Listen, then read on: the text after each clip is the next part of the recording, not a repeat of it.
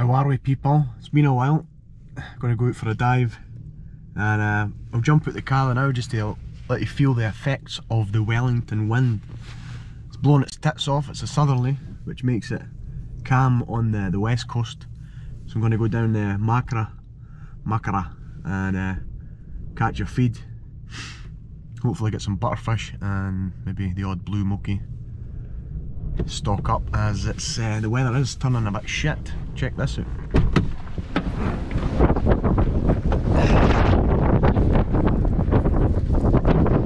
Beautiful Wellington conditions.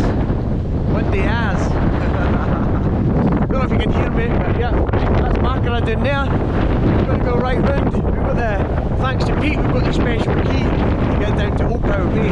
So we'll get in there and see what we can catch.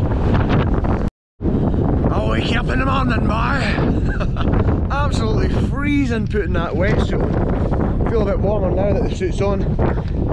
Looks like there's a strong current, so hopefully be plenty of fish around. And hopefully it'll be warmer in the water also. Get chips.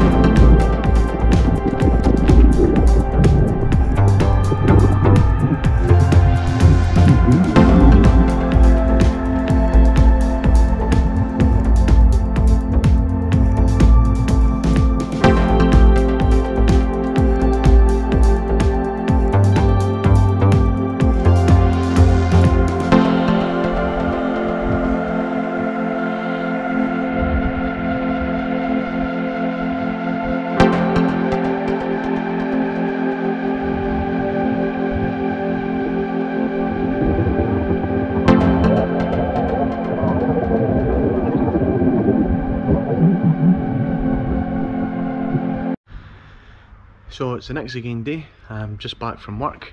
It was quite a no bad dive yesterday. It was a bit windy and cold, but I managed to get a couple of fish anyway. Big butterfish and a small kahawai. Pretty big fat butterfish that is.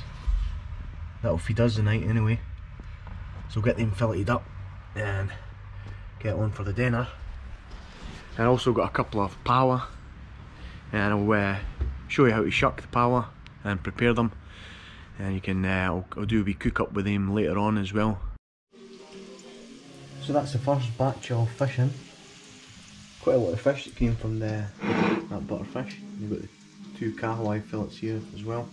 Just bringing some water to the boil, and then in the fridge we've got the paua. So we put the paua in the fridge overnight, and what happens is it falls asleep essentially.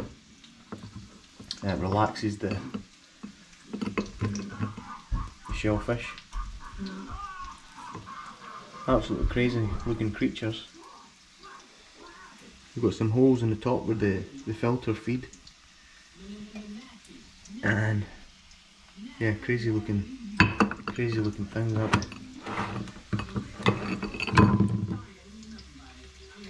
So when the water comes to the boil, chuck them in the boiling water for a minute, and then I'll show you what to do after that. Okay, so the paua's been in for a minute now. It's just to blanch it really. And then what you do is, where the holes are, you get your thumb under and just stick it right under like that. And then you're left with the meat. And then this is the sack where it feeds off it. So you need to cut all that out. It's like virtually the stomach, and then it's got a beak in here. You need to cut that beak out as well, and then you're left with the black section.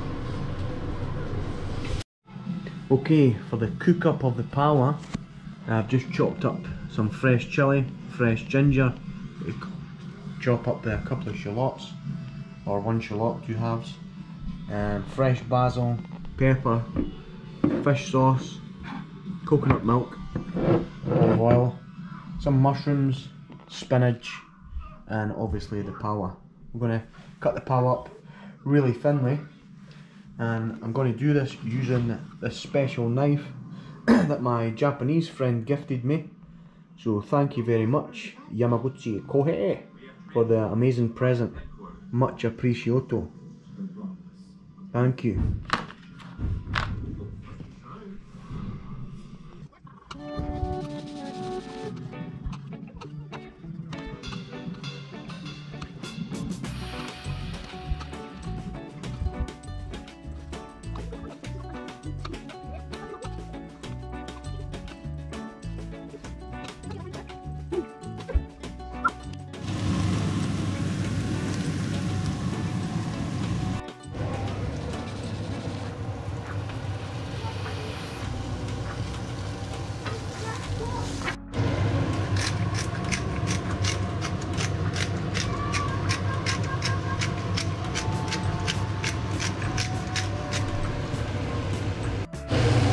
Almost forgot the most important ingredient, garlic. So I'm just got to use the powder stuff, batter it in.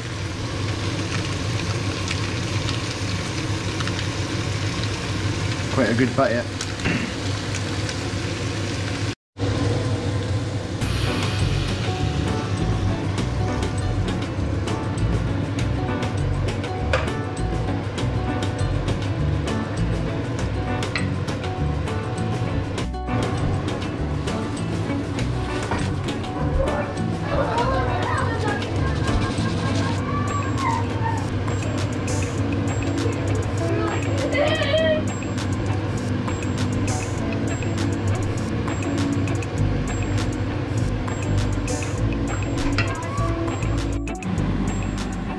There you have it, people.